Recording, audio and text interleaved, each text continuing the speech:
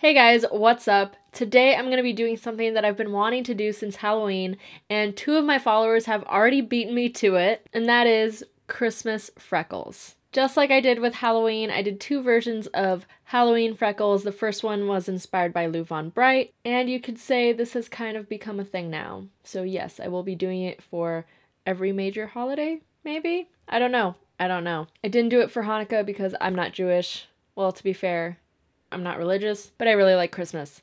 So anyway, let's get to it because I've got a Christmas party to go to, so I thought it would be fitting for me to do this makeup today. And before anyone asks, yes, these are my natural curls. My hair is very bouncy. For a while, it wasn't curling up this well because it was really damaged. And I was also experimenting with different leave-in products. Some of them were too heavy on my hair, so my curls wouldn't curl up the same way. It's a whole thing. If you have curly hair, I'm sure you understand. I'm kind of really digging my hair today. I've got this little pom-pom thing going on up here, but I think I will be wearing a wig for the final look. We'll see. For now, I'm going to keep it as is and get on with it. But before I start, don't forget to give this video a like and subscribe if you haven't already. So for my base color, I'm going to start off with Sugarpill Acidberry, which is this lime green. And I've primed my lids with concealer and I've powdered it down. I'm going to be taking this color on a big old fluffy brush because I want to apply it kind of everywhere. This one is the Eye Contour Brush by Moda. I'm keeping it concentrated close to my outer corner.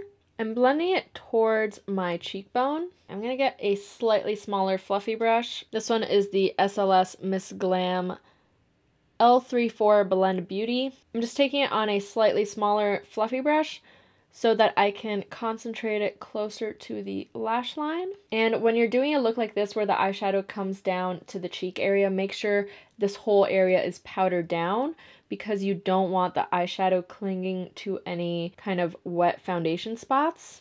I'm also going to take this color, well, my hair's in the way. I'm also going to take this color and apply it right here in the inner corner, kind of where my eyebrow starts, and I'm going to connect that to the rest. Kind of curious to see. This is looking a little dark. I'm going to try to use the Creepy Cute palette, the color Take a Hint, which is this bright lime green, and I'm going to apply that right on the corner. I don't know. I'm going to take that and blend it out. This one is super pigmented, so you have to use very little on your brush. I'm going to pack some more on my lid. Yeah, the green from the Creepy Cute palette I feel is more opaque, whereas the Sugarpill one is more sheer. Not that it's not pigmented, it just, the finish is different. As you can see, like here, you can't see my skin through the green, but here you can. It just kind of has a different finish to it. So I'm packing Take a Hint on my lid because of that. Once that's done, I'm going to go in with the Smashbox Ablaze Face Palette. I'm going to be using this color right here. I'm choosing to go with a corally orange blush because I think that'll go really well with green. So I'm just going to apply that kind of where the green ends and blend that down onto my cheek. I want this look to be very rosy as well, not just green. We want it to look cute, and green cheeks aren't necessarily the cutest thing ever. So, but I'm going little by little and blending the colors together. You can also use the green fluffy brush to kind of help with that blend. I'm not sure how rosy I want to go with this. I am going to bring it onto the apples of my cheeks. Probably going to go pretty rosy. I know that I'm going to go really rosy on my nose. I'm going to kind of contour my nose with this. So I'm applying it to the sides of my nose and under my nose. Oh, I'm also applying it to my nostril area. And then I'm going to do a little button nose effect. So I'm going to kind of draw a line right there and leave the tip blank. I feel like now that I have the blush down, I kind of want to add more green, or rather make the green area a little bit bigger. This is looking very reminiscent of my watermelon makeup look that I did a while ago, but this is looking cute. I'm also going to take that color onto my chin, because as I said, I want to look rosy. Okay, I think I'm going to take a little bit more of the green from the Creepy Cute palette and just extend the green a little bit more onto the cheeks. I'm also going to take a little bit of Acidberry. This is cute. Ooh, I just realized something. This is going to be the perfect opportunity to use my Black Moon Cosmetics Moonlighter in the color Glowworm because it is a green highlighter and I haven't gotten the chance to use it yet. So I'm going to take that on a fluffy brush, just very lightly.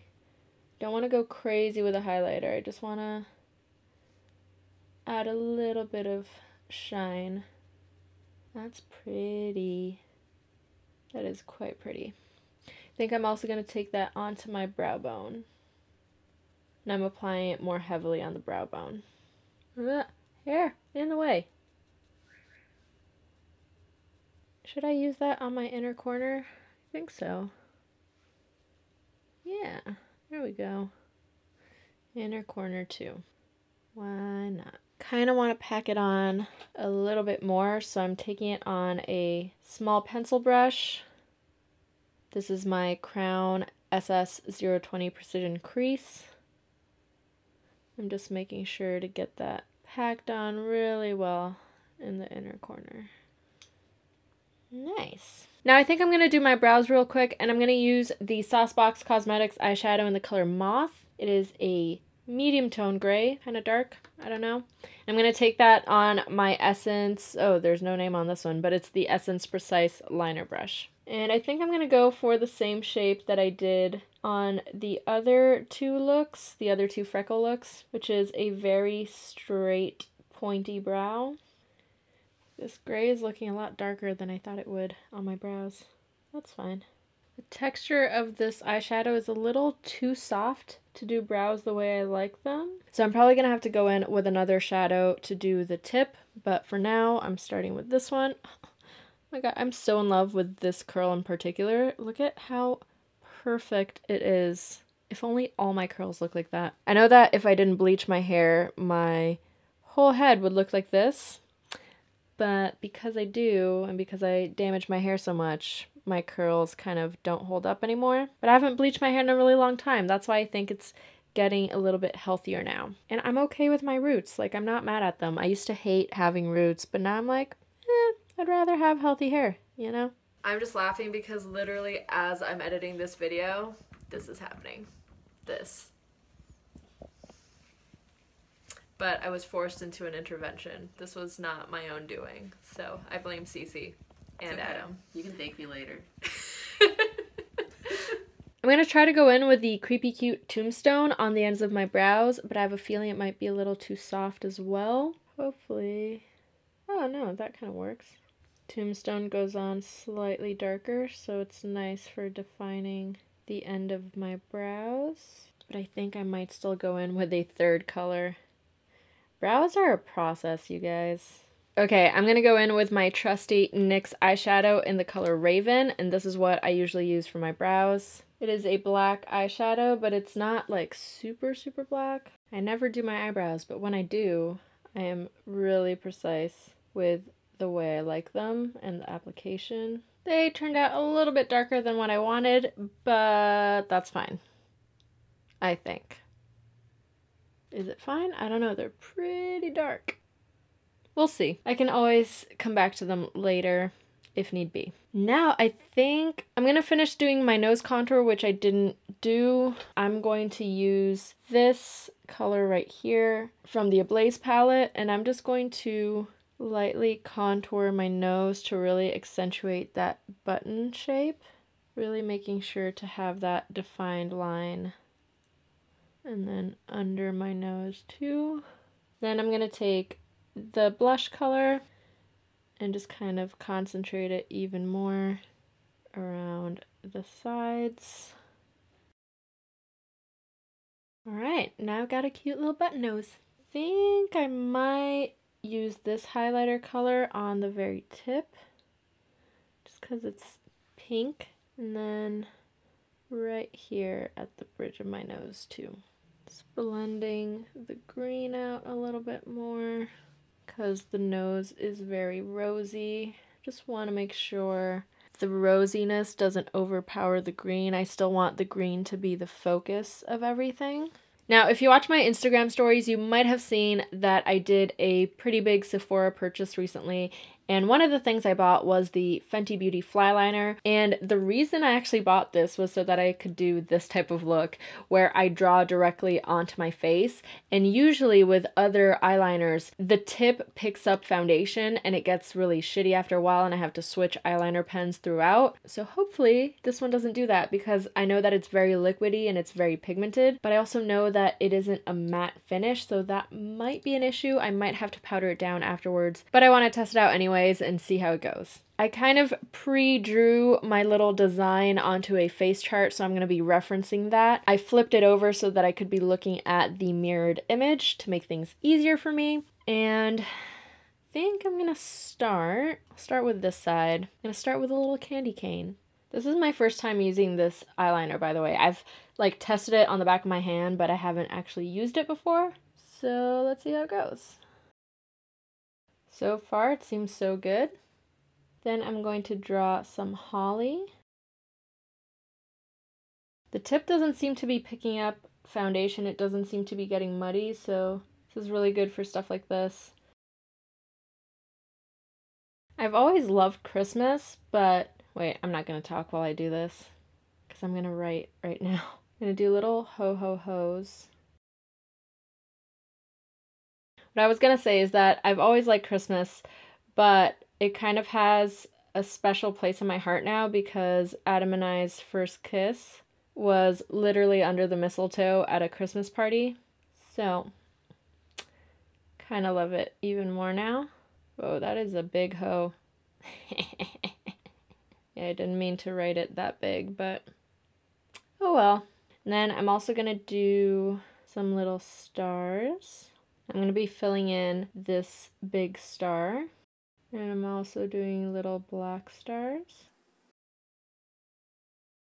Yeah, I kind of really like this liner for doing this type of work. Might do another yellow star up here. Nice. So that's the gist of it. Now I'm going to go in and line my eyes. I'm going to do a pretty flicked up cat eye. Hair, please get out of the way. Let's try this baby out as an actual eyeliner. I typically don't like felt tip liners because they leave those little like bumps when you're trying to do a straight line, but this one's going on pretty nicely because the formula is more liquid than most formulas, I think. I'm also going to bring that down to my lower lash line, just about like halfway. And then I'm going to connect those two corners so that I can do my wing. That's cute. Would I prefer it if it were a brush applicator instead of a felt tip applicator? Yes, absolutely. But as far as felt tip applicators go, I think this is one of the best ones. From the ones I've tried anyway. And I like doing the inner corner with my eyes open because I find I can get a much thinner line that way. Ah, why did I just do that? What the hell? Did you guys see that? What was that? Ugh. Let me try to fix this mess. What the hell? Taking some makeup remover on a Q-tip. Luckily, it is a pretty easy fix. Just gonna pat on some of the green. Okay, now the other eye. Okay, both eyes done. I've thickened up the wing a little bit. I think it looks really cute, a little bit thicker.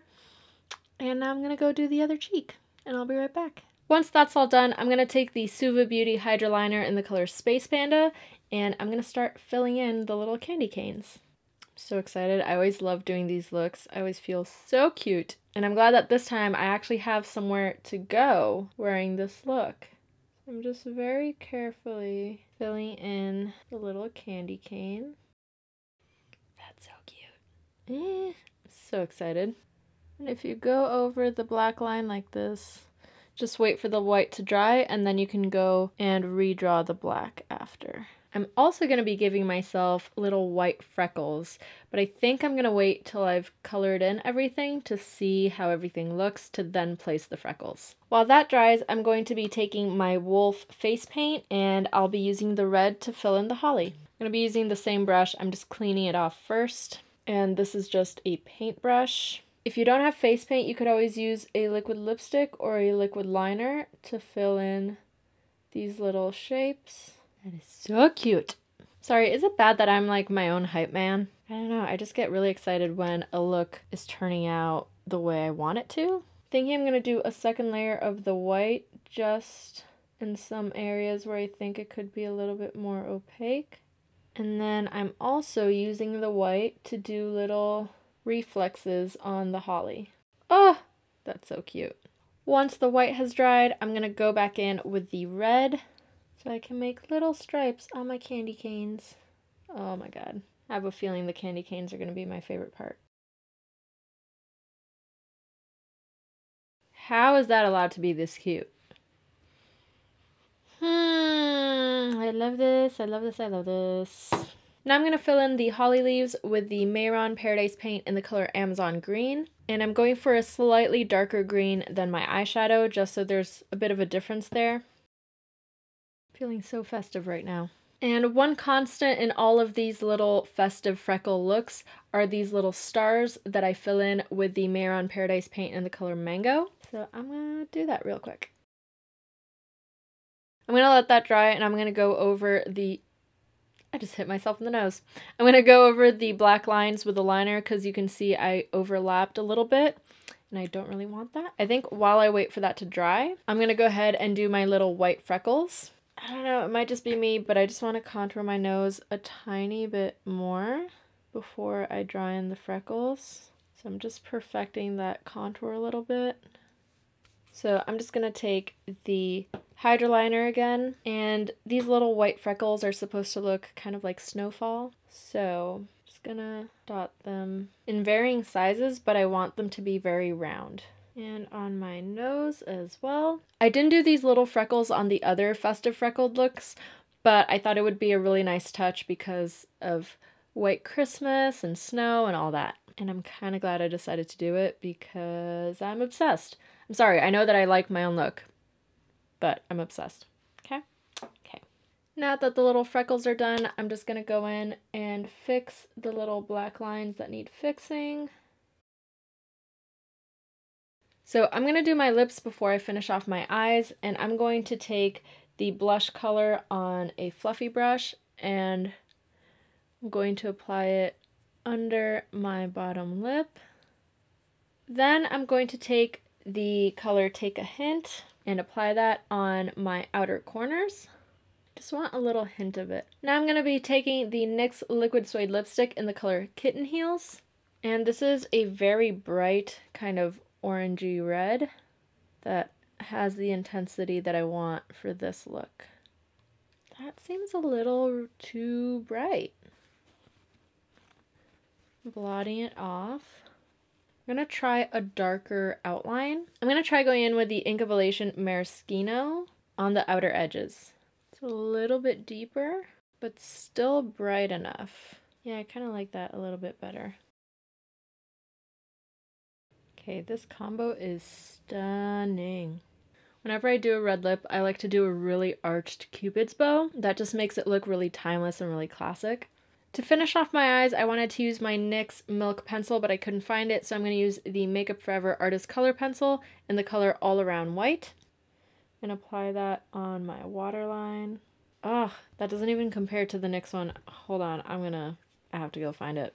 Adam's taking a shower, so I apologize if you can hear that, but I finally found my Milk Pencil, rather the NYX Jumbo Pencil in the color Milk, and I'm going to use that in my waterline. Yeah, see, look at the difference. This is very truly white. Now I'm going to go in with some mascara, and I'm going to use the Hourglass Caution Mascara. I really like this one for the lower lashes. It makes them look really doll-like. So that's why I'm going for this one. Okay, you know what? I might actually pin my hair up because I don't want the mascara getting all over it. This one's got a really thick and black volumizing formula. It is really, really dark black, like true black.